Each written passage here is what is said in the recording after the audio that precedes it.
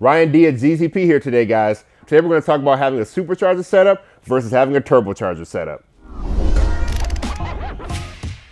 All right, guys, for forced induction, there's usually one of two ways you can go. You can either supercharge your car or turbocharge your car. Obviously, the Grand Prix, Regal GS's, Monte Carlo SS's, 300 supercharged platform, obviously, just like the name says, they came supercharged. So this uses a positive displacement blower that sits right on the top of the engine. That uses a belt to compress air and put boost into the engine.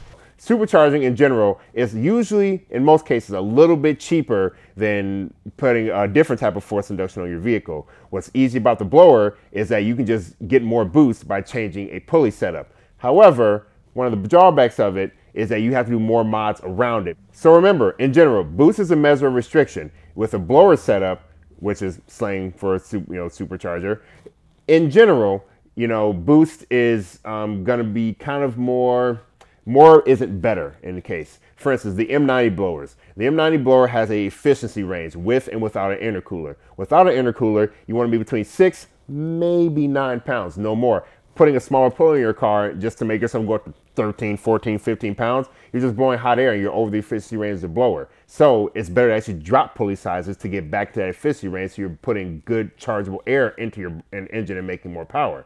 Versus other ones where you just turn the boost and it's better. Blower, not so much. You have to stay within the efficiency range of the blower.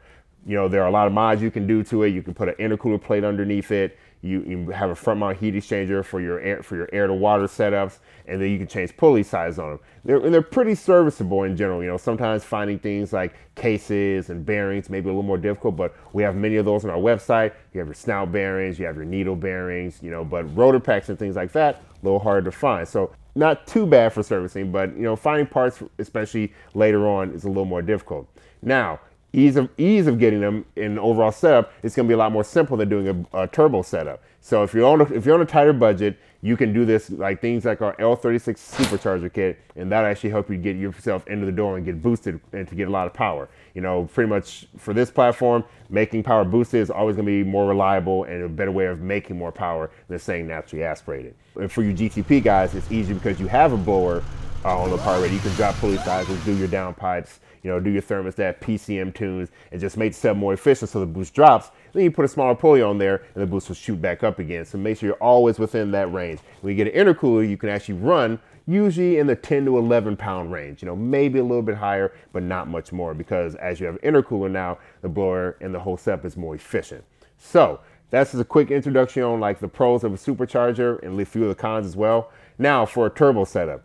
A turbo setup, the main con of it is the price of it. There are more parts. You have to have your oil feed line, your oil drain line. You have a different downpipe. You actually have two parts of a downpipe that you have to get. You have to get your crossover with your flange. You got to get a wastegate. You got to get your blow-off valve, your air-to-air intercooler, sometimes air-to-water, depending on what your setups are, and things like that. So usually the price of doing a turbo kit is usually 1.5 times to double the amount of a blower setup. However, the gains also show this. Turbochargers in the modern day performance world are just more efficient than blowers. You can get a pretty big blower to make a good amount of power, but remember, a blower also takes power to make power. Versus a turbo, it's just efficient, use exhaust gas, and especially on the 3800, which is a pretty good displacement size engine, it's not going to have that much of a turbo lag behind it. A lot of the guys who get into these cars, kind of the old mindset, well, turbos are really laggy, or, turbos aren't efficient, and I want instant power. It's not true like that anymore, guys. Most turbo setups will make more average power and come in a boost just as quick as an SC setup. So it's all about selecting the proper size turbo. You don't need the biggest one you can possibly get, especially with current turbo technology. But instead, you can actually just get a proper size one and make good power with it. Overall, you're going to make your most power with a turbo setup. So overall, if you're shooting for the most power you can possibly get, a turbo setup, while costing more, will usually net you more power over the blower setups. For a good way to make power on kind of more of a budget, a supercharger setup can still make a lot of power. It's just going to take more mods to get up there, where a turbo setup can just bolt that on, toss some E85 at it, and make a bunch of power.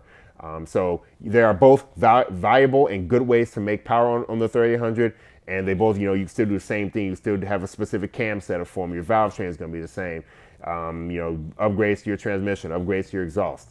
It's just one of those things you kind of really want to decide kind of your overall goals. If you're shooting for 400 plus, as easy as possible, turbo setup. Usually, you know, if you're shooting for, you know, anything under, let's say 380 or so, you can do it with a supercharged setup. Not saying you can't make 400 plus on a blower setup. You absolutely can. We've had many people on our down to do that, make, you know, go into aftermarket blowers and things like that. But usually in general, it's a lot easier to go directly to a turbo setup and get a proper setup for that to make all the power you want to make. So I hope this kind of breaks it down just as far as kind of what you're kind of looking for a supercharger or a turbo setup. If you guys have any questions, you can always contact customer service at ZZPerformance.com.